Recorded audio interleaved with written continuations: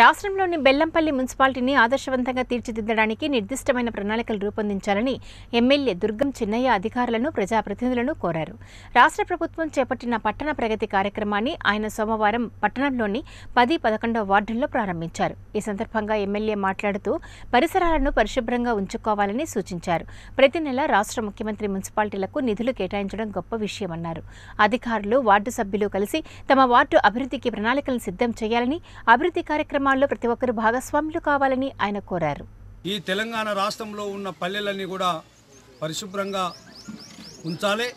అట్లనే పల్లె ప్రగతిని, మన పట్టణ ప్రగతి పేరు మీద పట్టణాలను కూడా పరిశుభ్రంగా ఉంచాలనే ఒక కోణంతో మరి పట్టణ ప్రగతి కార్యక్రమం 24వ తారీఖు నుంచి 4వ తారీఖు వరకు చేయాలని చెప్పేసి ఆదేశం ఇచ్చినందువల్ల ఈరోజు బెల్లంపల్లి పట్టణంలో 11వ వార్డులో దీన్ని మొదలు పెట్టుకున్నాం. అట్లనే ఈరోజు 34 వార్డులకు బెల్లంపల్లి పట్టణంలో 34 వార్డులు ఉంటే 34 వార్డులు కూడా వాళ్ళ పట్టణ ప్రగతి మరి ప్రారంభించుకున్నాం.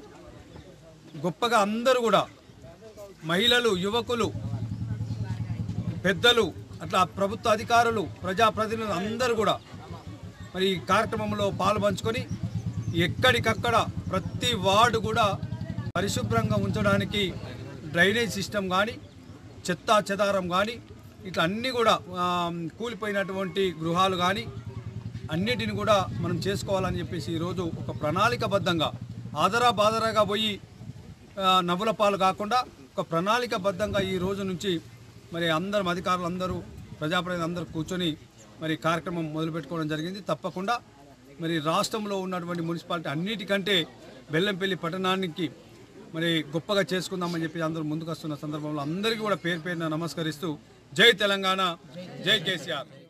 ఉన్నటువంటి ఈ కూలిపోయినటువంటి గృహాలు కానీ, ఖాళీగా ఉన్నటువంటి స్థలాలలో, పట్టా భూములలో కానీ, ప్రభుత్వ భూములలో కానీ ఈ చెట్లు, తుమ్మలు మొలిచి మరి అక్కడ ఉన్నటువంటి వార్డులో దుర్గంధమైనటువంటి పరిస్థితి ఉంటుంది. కాబట్టి వాటన్నిటిని కూడా శుభ్రంగా చేయాలి.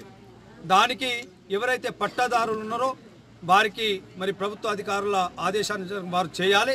ఒకవేళ చేయనట్టయితే మరి వాటిగా చేపించి దానికి ఎంతైతే ఖర్చు అవుతుందో మరి కూలి మనుషులను పెట్టి దాన్ని సాఫ్ చేసుకోవడం జరుగుతుంది. ఈ వీడియో మీకు నచ్చినట్లయితే మా ఛానల్ ని సబ్స్క్రైబ్ చేయండి, లైక్ ఇవ్వండి, మీకు నచ్చిన వారికి షేర్ చేయండి.